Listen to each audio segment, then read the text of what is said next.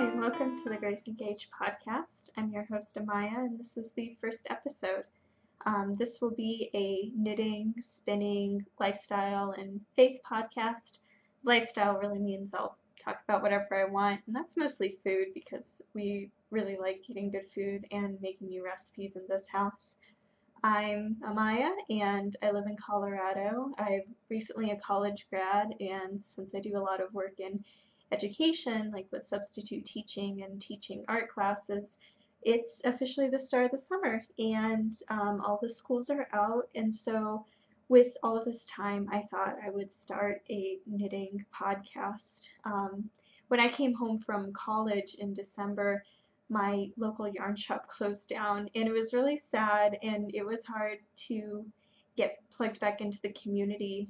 And I got so inspired by the community that rallies around all of these knitting podcasts, like A Homespun House, Yarngasm, No More Girls, Junk Yarn. The community just seems so sweet, and the way I picture it, it's like these podcasters are recording voicemails and they're putting them out and leaving them for everybody, and then other podcasters are making more voicemails, or people are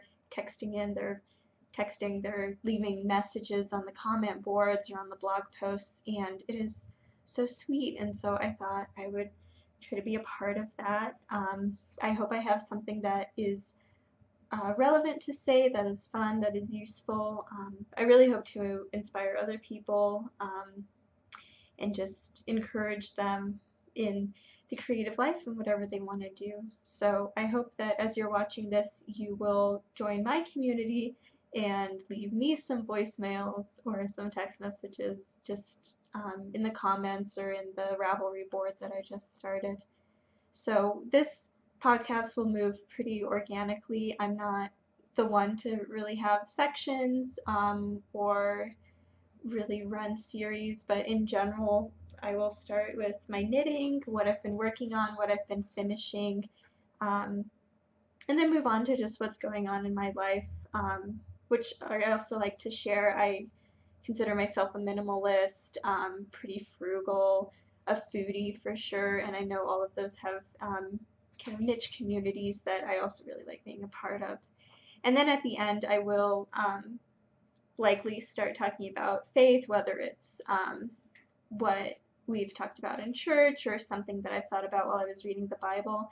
But I will save that for the end. I know it's not everyone's cup of tea, and I don't want to put anyone off. So just like some podcasts leave their their shop updates for the end, I'll leave that for the end, just so you're able to sign off and hear all the rest of the stuff before that. And I hope this will be a weekly podcast. I'm sorry if this is all up in the air, because it is all up in the air for me. I've never podcasted before. So stick with me. Please join the community and enjoy it if you like it. I also have a blog called Grace Engage that will have just more in-depth discussion of the knitting projects that I've done, reviews, and more lifestyle stuff. Some things coming up are books for my summer reading list, and some of my favorite things that I've found on the internet this month, like articles and shows. So we'll go ahead and get into it. I have works in progress.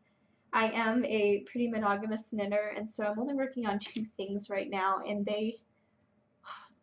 most of the time I go through projects a lot faster, especially considering I've had so much free time. But these have been a beast, and I'm going to show you why. The first one, without giving away all the secret stuff, here's what's going on, and you can see the colors. I started out with the 40-inch because my gauge was small, and it didn't take long for me to realize that was going to be too big, and so then I went down to the 36-inch, and oh, I'm sorry, this is the Admiral's Knot halter by Ashley Rao. It was in a knit scene, no, in a Reeves knit in summer 2013, and I just thought it was beautiful. There's a really nice cable detail, and I don't have a picture of it right now. So I went down to the 36, and I got up to the bust area in the knitting, and that took weeks. And I put it on some yarn and I tried it on, and it was just going to be too loose. And I am a minimalist. I have a capsule wardrobe. I'm really picky about my clothes, and I knew that if I had this tank top, spending many, many hours on it, and if it was not a good fit, I just knew I wouldn't wear it, and it would just be a really sad thing, and it wouldn't enhance my wardrobe at all. So I ripped it out, and I started the 32.5-inch bust, which according to my gauge it shouldn't fit, but it will, because the 36-inch was a lot bigger than it needed to be. And so I felt like I was on the right track. I had some cold feet about it, and so I strategized, and I took it as my only project on a recent 5-day weekend trip. And so I got pretty far on it. And when it has it has like an hourglass shape, and so it has a bunch of decreases right off the start. And I was counting all of the stitches to make sure that I either had one decrease section to go or none at all. And as I was counting them, I have my little stitch markers to show the sides. I had 6 more stitches on one side, like on the back side or the front side, it didn't matter, but 6 more stitches on one side than the other. And this wasn't because I did the decreases wrong. This was simply because I couldn't count 2 of the same amounts twice while I was after I had cast on and put on the stitches, the stitch markers. And I don't know what's going on with this project. I don't know why I keep having trouble with it. So I scooted the stitches around, because now it's got an hourglass shape, and now I'm doing the increases, and they're just, if the decreases go up this line, the increases kind of scoot and go up another line. I don't think it'll be too bad. You know, I get like $5 t-shirts at Target. They're good layering pieces. And every now and then those have kind of a wonky seam. I always try them on. But this isn't a $5 t-shirt from Target. This is my knitting. I really don't have the heart to tear it back. This yarn has gone through so much, and it gets a little bit, it's cotton, it's 100% cotton, so it just gets a little bit bendy, and I just don't want to keep knitting it like that. So I am plowing through, and I'm happy with the progress, and I can already tell it's going to be a better size, so hopefully within the next month I will have that finished object to show you finally. The other crash and burn that happened, and I figured this would happen, well, this was in 2 parts actually. I am knitting the Gladys sock by General Hog Buffer, and I am so grateful for all of those free patterns by General Hog Buffer. They are innovative sock designs. They're so cool. They work for such a variety of yarn, and they're all free. So thank you so much. That is awesome.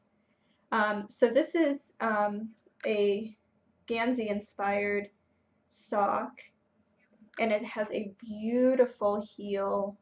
I love that the pattern kind of follows down the heel, and it has a nice seed stitch gusset right there, and I love the seed stitch. It's my favorite stitch, and it's just beautiful.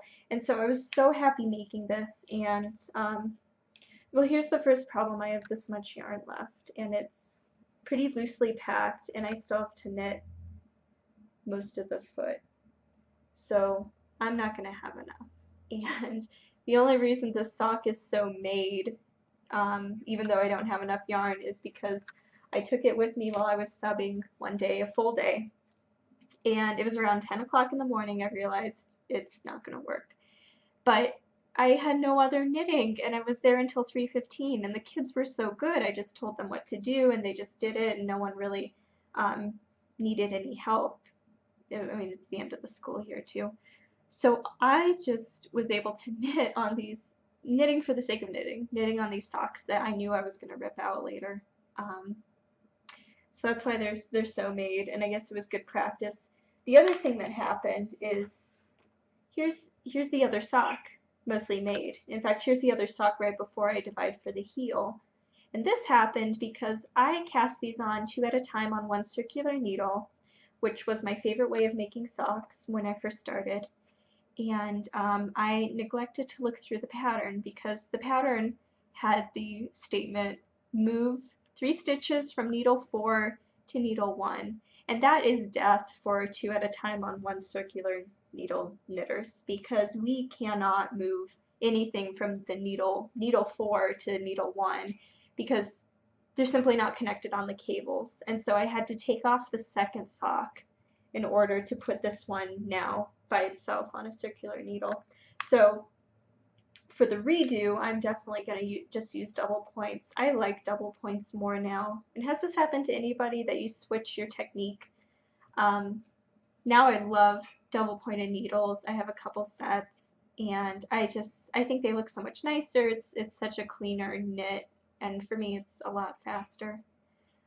So those are my 2 projects that I'm working on, and that just won't quit, just won't finish either. I will talk about, and by the way, you might notice this, I pulled, oh, here we go, Gladys. I pulled Gladys out of this bag. I will never really show you my project bags because they're not project bags. This is a pencil bag that I got from who knows where, and it works. A lot of my other knitting, if I don't travel with it, is just in a little cloth storage cube that I keep around my house. So I'm not a big project bag person. I'm sure if I had them I would use them a lot and I would think they're really adorable, but for now I just spend my money on other stuff, and I don't make my own even though I have a lot of nice cloth. So last weekend I went to Spokane, Washington to graduate. I finished my degree, I finished all my requirements in December, which was early, and then I debated a lot whether to go back and walk with my class at commencement, and I'm so glad I did. It was so fun to see everybody, and we have family in Spokane. It was also really great to see them. It didn't really feel like a silly ceremony or a way to get closure. I've already pretty much detached, moved on. I wasn't feeling that sentimental about the school, but I am very close to my friends and the people who I studied abroad with, and my professors, and it was so good to see them. And I think that's just part of relationship maintenance, to take advantage of opportunities to go see people and visit them. So it was a really nice trip, and we all, on the first day on Friday, we all had places that we wanted to go to. My parents really enjoy outdoor gear, and there was a nice outdoor shop. We all enjoy sushi, so we went to a conveyor sushi bell place, which we don't have one here in town at least. And then I really wanted to go to Paradise Fibers. Paradise Fibers is a bigger yarn store. They do lots of online shipping, and they just have bins and bins of fiber. And so I went there, and I had in mind that I'm going to, first of all, replace the yarn for the Gladys socks, because I don't have any quantity of solid sock yarn that I could use for the Gladys socks. In fact, that's why I just cut it so close with the yarn that I was using, because I didn't want to go buy any. I had to try. So I got Cascade Heritage sock yarn in Christmas Red, because I still wanted to do red socks. I just think this is really nice. And I asked them to cake it up for me because I know I'd be using it. And then there is, it'll be in the show notes, I promise, but there's another General Hog Buffer sock that I really want to make, and it is just this beautiful Nordic Fair Isle pattern. And so I got these 2 skeins to make that. Just a really nice kind of teal emerald green, and then a beige. And these are also Heritage sock yarns, which is 75% merino superwash and 25% nylon. Just kind of a workhorse, and I always have extra. And then my fiance was with me, and he gets socks. He doesn't wear them in his shoes or anything. He feels like he's too rough, but he wears them around the house, and he really likes them. And he picked out this Trekking XXL, bunch of neon shades, very cool, very gradient. And there's the name of the yarn. I don't know how to pronounce that. So those will be fun to knit, and maybe I'll make them for his birthday in September. That'll give me plenty of time to work on my other stuff. So that's all the stuff I got. I'm excited to finish the projects that I have, move on to some new ones. I probably won't cast on a third project just because I'm not bored with anything I'm working on. I'm just amazed that after 9 years of knitting, I'm having these problems. But to be fair, this Admiral's Knot halter top is my first ever garment. I've never even made a sweater. And so maybe this is just what I go through. Shawls were really easy. Do you hear my parakeet? He's in the room too. I hope he doesn't start yelling, but he's very sweet. I used to knit a lot of shawls, which I felt like were pretty straightforward. So I'm not as into shawls right now. I more want tops and socks and things of that nature. So it's just a transition, and maybe it happens to everybody. So that really is it for the knitting. Oh no, that's it for my knitting and my fiber craft and my handcraft, even, because I haven't been working on much else. But my fiance now has some fiber craft that he's getting into.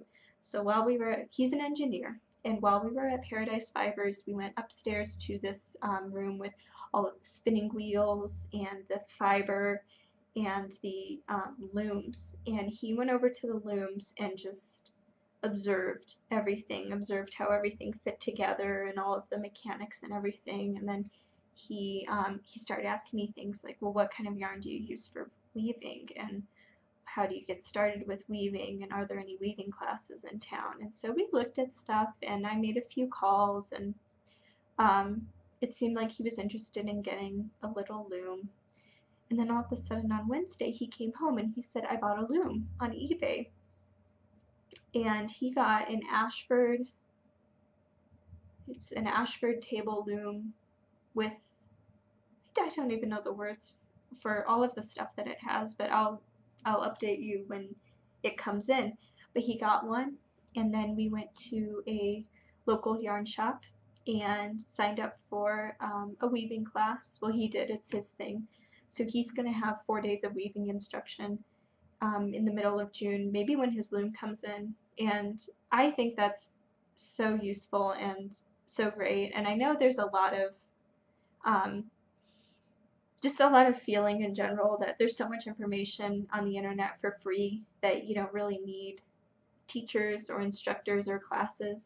And I thought, I figured that would be the way that Ben would go, teaching himself, because he does teach himself so many things, just about gardening and about finishing the house and all sorts of DIY things. And I really admire that about him. But I was so happy that he signed up for a class, because I think that's just a good way to set yourself up for success, especially with the big investment of a loom. It's good to just set yourself up for success, as I said.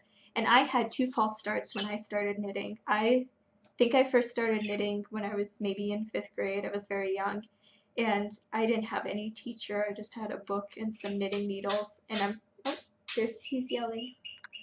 Oh, you're so sweet. I had a book and some knitting needles and some dark, fuzzy navy yarn, and I couldn't see my stitches. And I think anyone, if I talked to them, could have told me, do not start with a dark fuzzy yarn, and do not start with those huge metal heavy needles. So I, of course, was frustrated, and I didn't keep going with it. And then when I picked it up again in high school while I was doing theater, I had a lot of time backstage and just waiting for my part. So I started knitting, and I spent 6 months twisting my stitches. I couldn't understand why I couldn't get like these nice lines and these nice columns. I couldn't understand what I was doing wrong, and it took me 6 months to realize that I was putting my needle in through the back loop on the knit stitch and twisting the stitch. So then I finally knit correctly, but that was also discouraging because I felt like I was doing everything correctly and I was making fabric, but it wasn't looking the way that it should. And again, a teacher could have told me that. So he's going to take a class and get some supplies and really learn the direction to go in, which I think is great because I'm sure someone would tell me that weaving and knitting aren't that different, but for me, I can't even imagine. And it was funny to have a conversation with him and say, you know, welcome to the fiber world, welcome to the handcraft world, but my stash is mostly spoken for, so we'll help you get your own stuff. And it is. Everything I've kept in my stash is stuff that I will knit. So he'll get his own stuff, and I'll keep my stuff, and we'll just make more room in the closet. So that's really exciting. I'm excited to spend time at the yarn shop with him and to talk the craft with him and watch TV and have us all be working on our own stuff. I think it'll be fun. So that is now the end of this family's knitting and craft related talks. I'm going to move on to just what we've been doing. So we got back from Spokane. We took a 5-day trip, and I was really proud because I was able to pack a 10-item wardrobe, and I had a bunch of unique outfits that made me feel really good. They were in colors that I loved, clothes that were really high quality and that I felt good in. And this little wardrobe, I could have gone on a week-long trip. There are so many combinations that I could have possibly made just with these 10 items. And so I really enjoyed having that. And it was just nice to go somewhere and feel really good in everything, no matter what you pick out. I did pack a lot of makeup though. So that was nice, and I might do a post about it, just like a general template of what I packed. It'll be different for everybody, and I have a very specific way of dressing that I enjoy. But it really worked for me, and I was happy to see it work. So one of my graduation gifts from my sister-in-law and her husband who live in Spokane, it was so generous of them. It was a Costco membership. And I know that sounds like, you know, it's not that fun, but every time we go there, they shop at Costco a lot, and every time we go to their house, it's like, ooh, where did you get this bacon? Where did you get this nice pesto? Where did you get this? And it's always at Costco, and we always say, oh my gosh, we need to get a membership. We need to actually go there. And so they gave us a membership for a year, and that was super sweet. So yesterday we went there. We went to Costco for the first time. It was exhausting. By the time we got over there, it was about 5:15 in the evening, and people were getting off work and going to Costco. It was so exhausting, but we ended up, you know, sorting out what was a better deal than at our grocery store and what wasn't. And I feel like next time we go there, which will probably be in another month, we're going to be ready to tackle it a lot better. But one of the cool things I wanted to share that we got, it was really nice of my fiance to let me have this impulse buy, because normally we stick to a list and normally we stick to a meal plan. But this caught my eye. It's powdered peanut butter, and I eat so much peanut butter on I put it in my smoothies, I put it in my like over bananas and over apples. I eat it just off the spoon. I think it's the most delicious thing ever. And I know it has good fats, like the monounsaturated, polyunsaturated. It has the good fats, but it also has quite a bit of just fat in general. And I was thinking I would love the flavor of peanut butter without without all that fat, and I was always looking for peanut butter flavored things, but that's hard because I'm not eating processed food, or processed. This is incredibly processed. This is not natural, but I'm not eating like high sugar foods. So this is just like dehydrated peanuts and stuff, and it has all of that nutty peanut flavor, and I'm able to just put a few spoonfuls into my green smoothie, and it gives it that flavor. I'm sure I could mix some into yogurt. or maybe dust it on the banana pieces that I'm eating. And it's just great. I'm so happy I found this. I think it's delicious. If anyone else out there enjoys peanut butter, maybe without like the stickiness, the sticky mouth feel, or scraping it off the sides of your smoothies, this is a great option. And I bet you could bake with this too. I should look into that. Bake with it really easily. Because I just want some new food. I won't get into this too much, but I'm on a kind of a healing diet. It's called the GAPS diet. But basically I don't eat sugar, grains, starch, no quinoa, no sweet potatoes. I eat vegetables, protein, fruit. I cheat. I eat coffee. I always have my morning coffee. Not that's not up for debate. But I just eat really clean foods, and it gets kind of boring because it's like eggs, chicken soup, bananas, peanut butter, fruit, fish. So I love finding new ways to make more exciting stuff, even if it's just a matter of preparation like this. This is still peanut butter, but it's just different, and I think that's a lot of fun. So I was really happy to find that, and yeah, maybe I'll share some recipes on how I've been using it, because we bought a lot of other stuff too that I've been making new things with, like green smoothies and stuff like that. Tonight we are having dump chicken. I saw a recipe on Pinterest. I loved it. It combined all my favorite things. So basically we take 2 chicken breasts because it's just us.